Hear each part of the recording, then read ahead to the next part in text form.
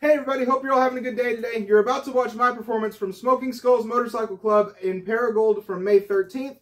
That show was the first showcase I was ever booked for, and I think it's the best performance I've ever done as well. So, hope you enjoy it. Let me know down in the comment section what you think. There are no added laugh tracks at most as far as audio is concerned. Just like always, I will probably run it through some filters in GarageBand. Other than that, nothing's going to be changed about the audio. If it wasn't heard there, you won't hear it on the video. So, enjoy the show! Yo, give it up for Bryce Moore! Give it up! Good evening, Paragould! I'm going to move this. It's in the way. How are we doing tonight? We doing good? That's what I like to hear. Happy anniversary, Smoking Skulls! That's right, that's right. All right. I have a question for you while I got you all here. Why is it that every time there's any sort of a natural disaster anywhere in the South, like say a tornado, the media always feels the need to go and find the most country, hick, redneck person they can possibly find to go on TV and talk about it? You know, I mean, we have reasonably intelligent people down here. There's one right there. He's reasonably intelligent. They exist down here. I don't see why we have to go and find Yosemite Sam every time a tornado hits us. Every time I turn on the news, after a storm like that, this is what I see. We come to you live from Goobertown, Arkansas, with local resident Cletus Bodine, who claims he saw everything. Mr. Bodine, will you please tell us what you saw? Why, yes, sir. I certainly will.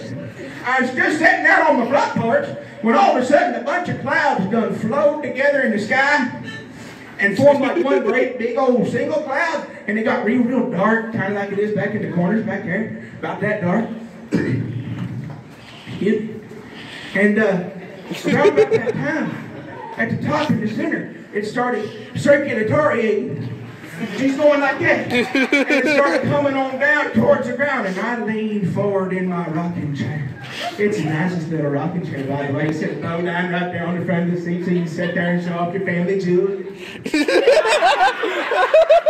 Anyway, it started circulating. It's coming on down towards the ground, and it hit the ground, started kicking up dust, and cows was flying. Something my dog out in the backyard, floated around everywhere. I said, I knew right then it must be a tornado. So I did what any good red-blooded American man would do. I run inside and grabbed my 12 gauge. Comes back out and I said, get on there, Twisty Misty, and I shot it. And wouldn't you know it, that buckshot done float down there, hit that tornado, went around, come back toward me, went through my window and took out my TV. Now I'm suing the National Weather Service for $20 million. That's a word where I'm from, y'all. Million. M-I-Y-I-N, million. It's actually a homonym. It's a word that's got two meanings, you know, same word, two meanings. There's the numerical million, like $20 million.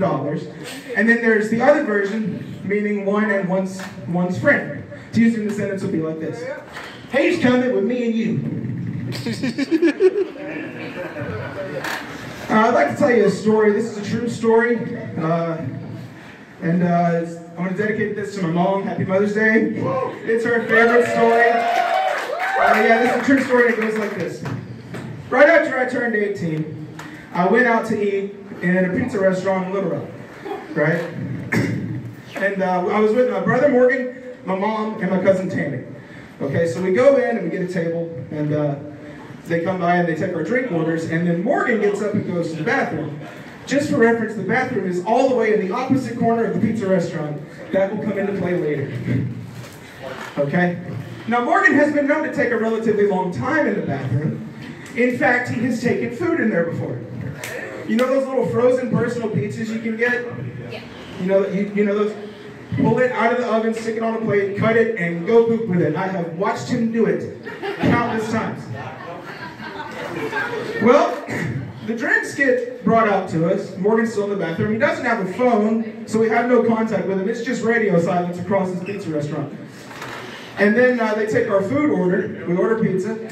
No word from Morgan. He doesn't come back. The pizza gets put on the table, brought out to us. No word from Morgan. We don't know where he is. We don't know what's going on. And my mom looks at me and says, you need to go check on him. Me? Why do I have to go check on him? She goes, well, he's your brother. Well, he's your son. She said, he's in the men's bathroom. I can't go in there, because this is back when we still paid attention to the little sign that was on the door. You remember those? Yeah. This was back then. So I said, fine, I'll go check on him. And so I go walking across to get to the bathroom. There's one stall in there, and I knocked on it. I said, Morgan, it's Bryce, you all right? No. What's wrong? He goes, I've got diarrhea. Hold on. And I went back to base to report what I had learned. My mom goes, well, what'd you do then? I said, this. This is what I did. And Tammy's sitting there going, you're 18. You're supposed to be assessing the situation, coming up with solutions. I said, hey, I'm a rookie. Don't be putting me in the end zone. Okay? You're going to have to sub me out at about the 20-yard line. All right? If you don't, I'm going to fumble. That's going to create a mess. And given the circumstances, I'd say that's really going to stink. Sub me out, put in a 2 to 3 year veteran. That's the smart move.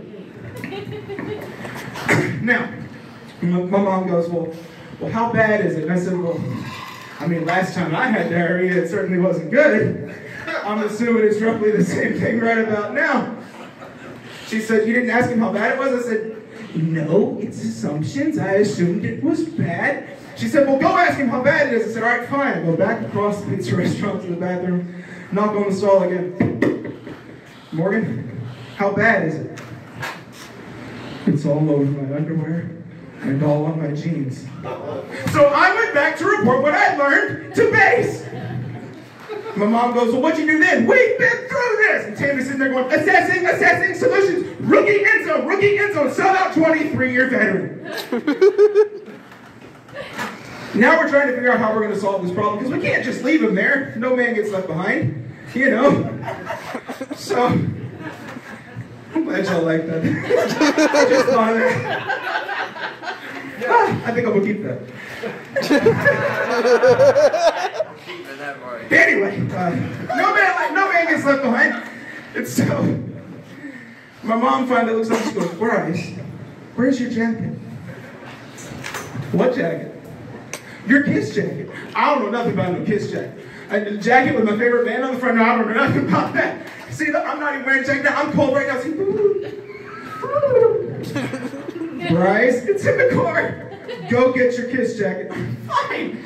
I go out there and get the jacket, come back in. And I think I see where she's going with this. But she tells me the plan anyway. She says, tell him to throw his underwear in the trash and just tie the jacket around his waist to cover the stain on his pants. Okay, cool. I can do that. So I go back into the bathroom and I text out the instructions on my phone so he can read them. Slide them underneath. He said, read that.